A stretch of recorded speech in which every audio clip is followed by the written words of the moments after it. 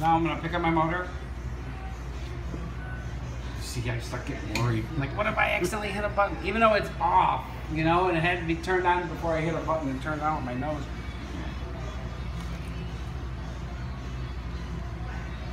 Finish that up.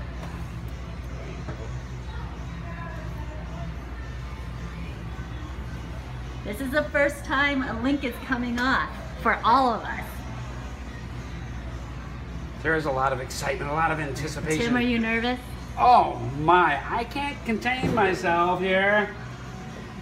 So what I think we do is we twist one and that pulls it off. And then we're able to twist one off. So, same pliers, the same cool pliers you had.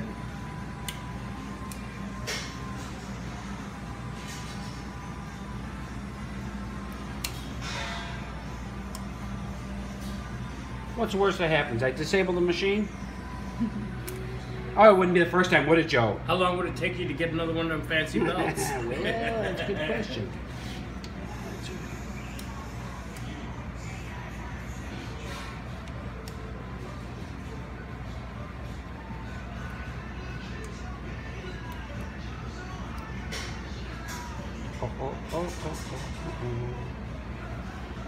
We're going to take one link off and see how that works.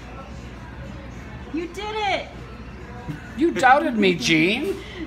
All right, it's not back on. We're not making popcorn yet, are we? I'm watching like a kid on Christmas watching somebody put his bicycle together. How was that guy?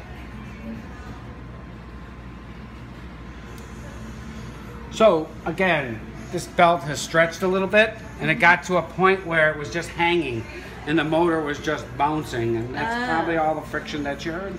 Rattling, vibration. Yeah, a lot of rattling. Could it use a little bit more? Yeah, maybe. It could use a little bit more, another link taken off.